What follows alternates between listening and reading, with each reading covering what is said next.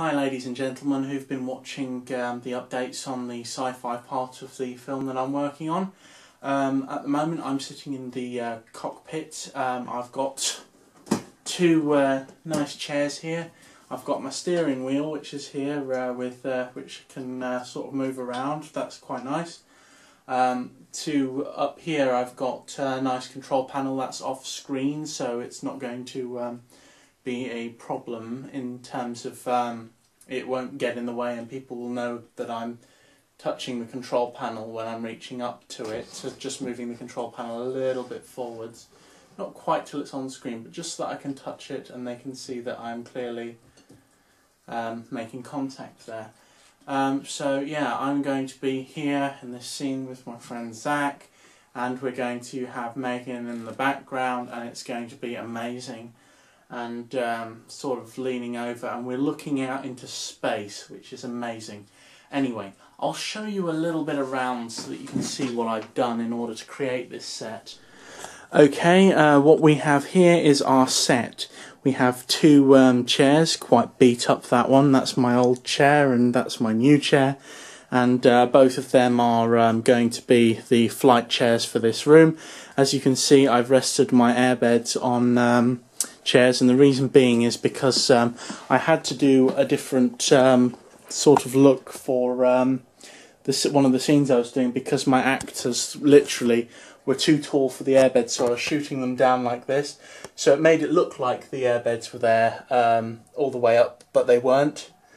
What I've got is I've got a yoga mat which is duct taped up here, and that is just adding to the look of the scene to try and make it look a little bit different to the rest of the ship, even though that's not necessarily the biggest idea, the biggest problem that I've got. I've got a keyboard stand here which acts as my handlebars to control the ship, steering wheel, whatever.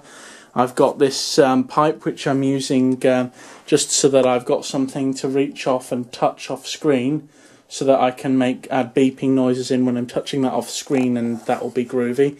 Got a floodlight there which will be giving main focus of light onto the actors' faces at the front of the set, lighting them up as Megan comes over the console. She should be lit up as well. It should be quite a good effect. You will have seen that in the black and white. Anyway, a set like this, I don't know, right. Airbeds, about £10 to £12 each for double airbeds, that's quite good, so that's £24 there.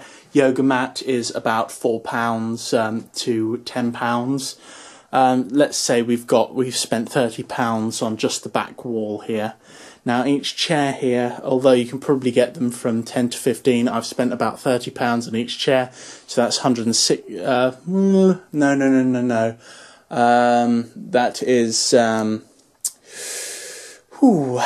90 spent so far. The pipe isn't really necessary, so don't even bother thinking about that. Stand isn't really that necessary, although if you want to spend money on that, that's about 10 quid as well.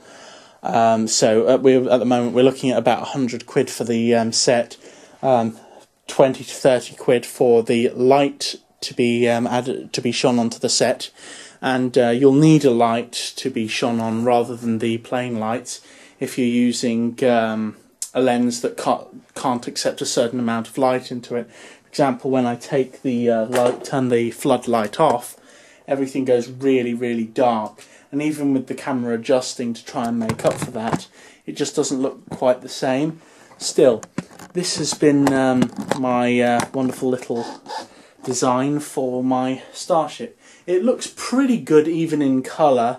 The main reason I'm doing it all in black and white is because, considering the budget which I have for this, which is whatever I can get on job seekers allowance per week, I don't really have a lot to work with, so you know, we'll see how the rest of the sci-fi shoot goes. Then I'm thinking about going a little bit to the Dark Ages, or possibly even before the Dark Ages. But anyway, you know, oh yeah, very important to be used, the dagger which keeps appearing in the series.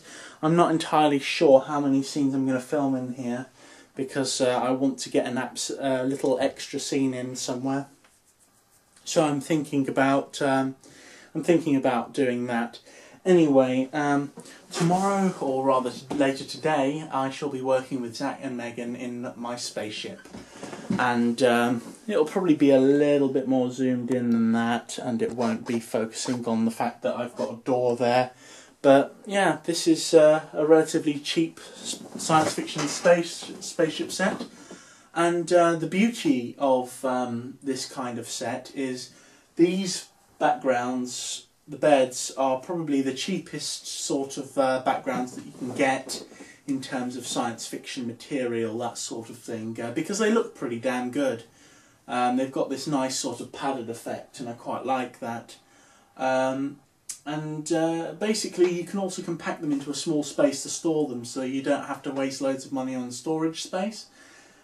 These sort of mats are quite good because you can just drape them over things and they look pretty much like they're part of the background anyway. And people are more focused on what's going on in the scene than the sci-fi backgrounds, I think. Still, you know, it kind of beats working with flashing lights everywhere, because I was trying with metal backgrounds and flashing lights and stuff, and after spending about £2,000 I had literally nothing to show for it. Don't go to B&Q. If you want stuff, you want to go to cheap stores like pound stores.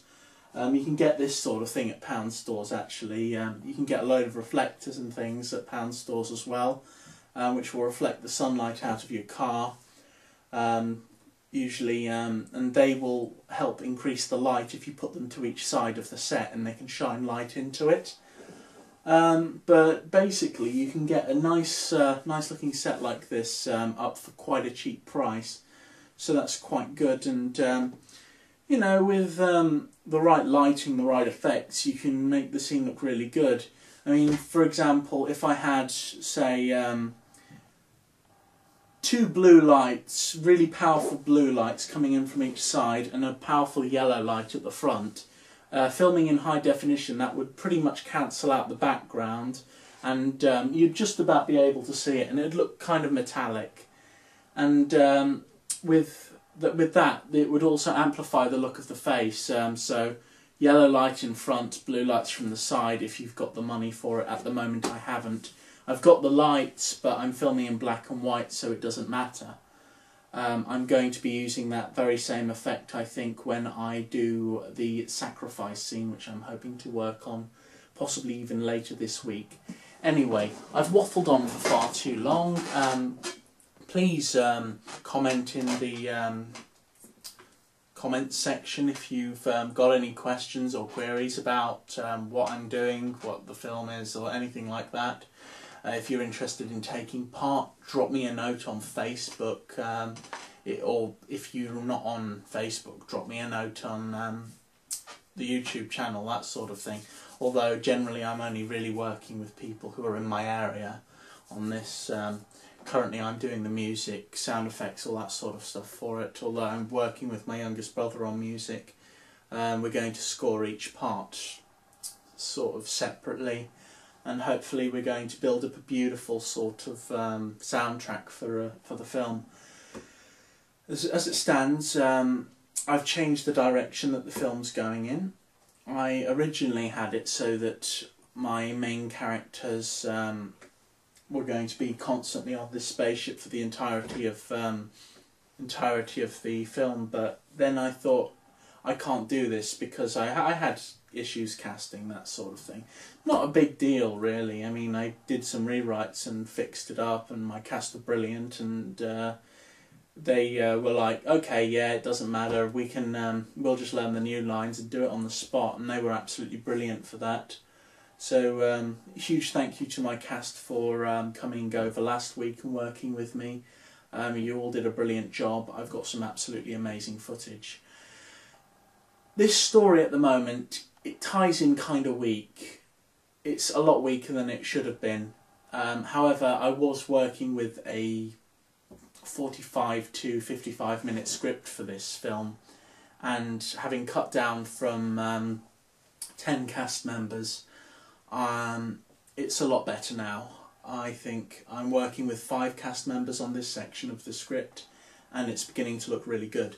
So anyway, thank you all for watching. Sorry I've waffled for so long, and yeah, as I've said, if you've got any questions, just ask them in the comment section, contact me on Facebook, do whatever. I don't know, subscribe to the channel if you're not subscribed, send me hate mail, it's all good. Love a bit of hate mail every now and then. You know, when you get hate mail, you really want to up your game, especially when it's from people who don't make videos of their own and they just make accounts and they just hate on everything. I really like those people. I love you. Anyway, I'll see you later, and thanks and bye.